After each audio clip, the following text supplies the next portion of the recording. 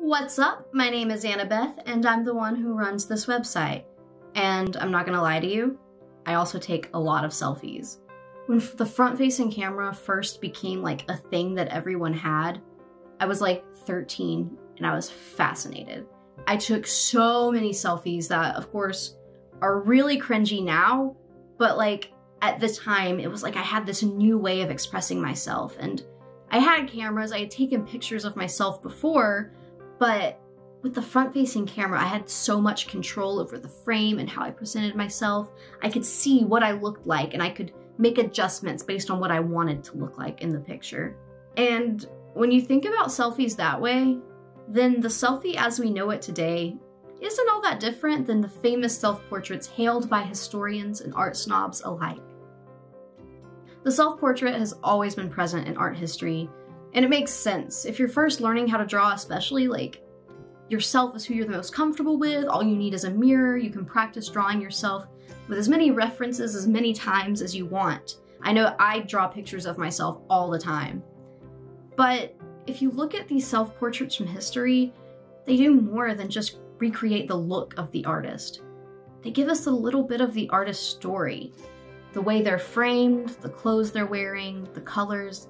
They tell us a little bit about the artist's life or who the artist was or what they were feeling. It's no different than me framing this image right now with my cool tapestry in the background, so you know exactly how cool and into astrology I am. It's literally the same thing. And I know what you're thinking. Self-portraits aren't a girl thing. Guys do self-portraits too.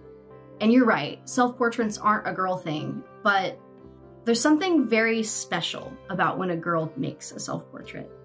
Think about any random art museum. How many sculptures and paintings of naked women are there? Think about every dude bro photographer in your hometown who's trying to make it on Instagram. It's almost always just a guy with a really nice camera who takes like semi-nude photos of beautiful girls. And, you know, women can be art. I think women should be in art, and I love drawing women. I love taking photos of women. I think that my friends are beautiful, and I think I'm beautiful and I deserve to be put into art. But women don't have to just be muses, especially when historically women were kept from even learning how to paint or draw and then later how to use cameras. Then it's weird that the only time we have gotten to exist in the art world is through the lens of someone else. So when you draw or take a self-portrait, you're saying, I get to decide what I look like and I get to decide how you see me. And that's really cool because women are art, women can be art, but women are artists too. And girls are artists too. You don't have to be a dignified, sophisticated grown woman. Like, the selfies you are taking in your bathroom right now matter. Like, that is you, that is who you are right now, and keep doing it. And sure, your selfie doesn't necessarily have to be art, but I challenge you to think of your selfie as art sometimes.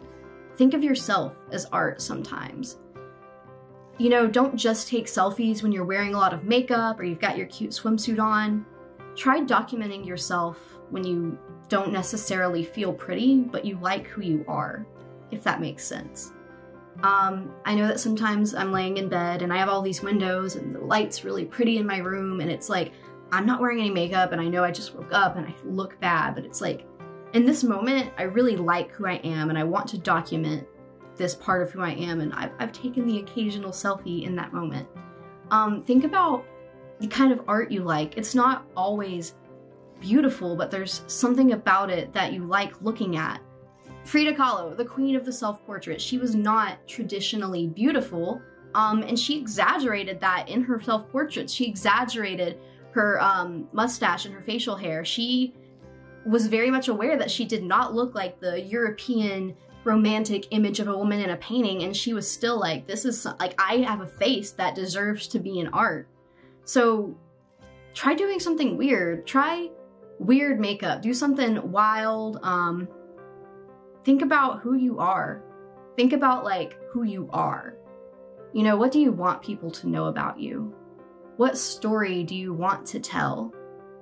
And how can you use the self-portrait to tell that story? Try thinking of yourself as a piece of art and not as an attractive person. Don't think of beauty in terms of what's attractive. Think of beauty like mountains and trees and, you know, all of those weird shapes and different colors that they just look nice. Think of yourself like that. You can be lovely to look at in all your weird, imperfect, moody, emo, non-emo, basic if you want to be basic, and self-gratuitous glory. Happy selfies, y'all.